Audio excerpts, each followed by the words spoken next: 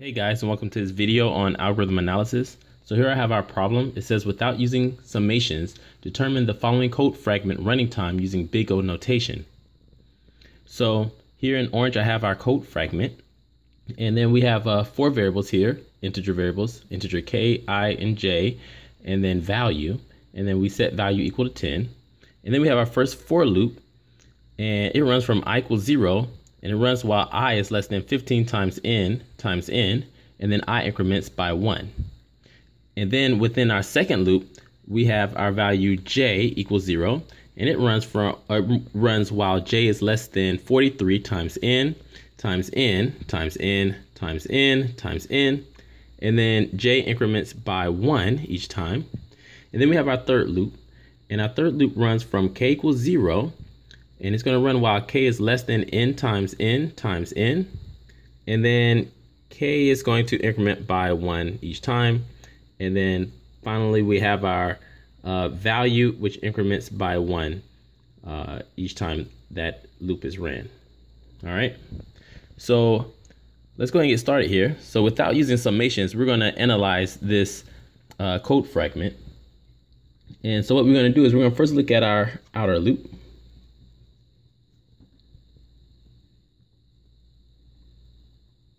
And the outer loop iterates 15 times n times n times. So that's just n squared times. So I'm going to put n squared times. And that's from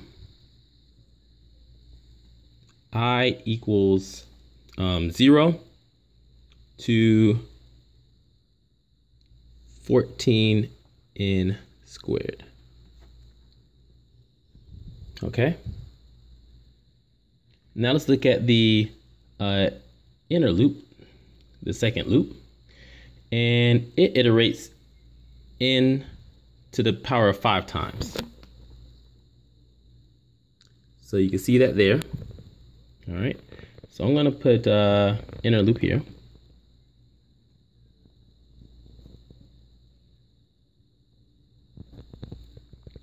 And it's n to the 5th times.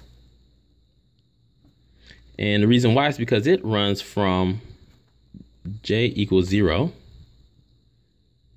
to 43 times n to the 5th power. Okay. And then we have our third loop. So our third loop, I will call that our most inner loop.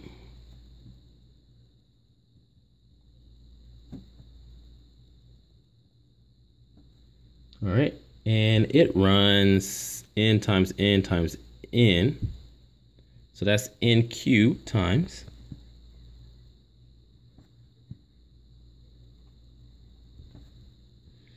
And that's from k equals 0 to n cubed. Okay. And let's see, for each iteration of the inner loop, there's one constant operation that's right here. So this is our constant operation.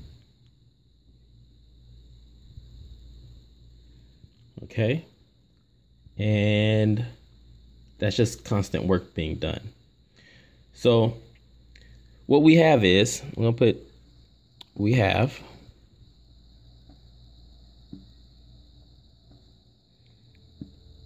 (14n squared) times 43n to the 5th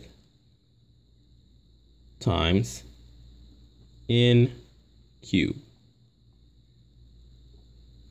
And this is just or this implies this is big O of, let's see, 2 plus 5 is 7 plus 3 is 10. So this is big O of n to the 10th power because the constants don't matter. Okay, and then that's our answer without using summations. just by looking at it. So thank you guys. I hope you enjoyed this video. Please leave any questions you have, likes, comments. Don't forget to share the video and don't forget to subscribe. And as always, guys, thanks for watching, and I'll see you all in the next video.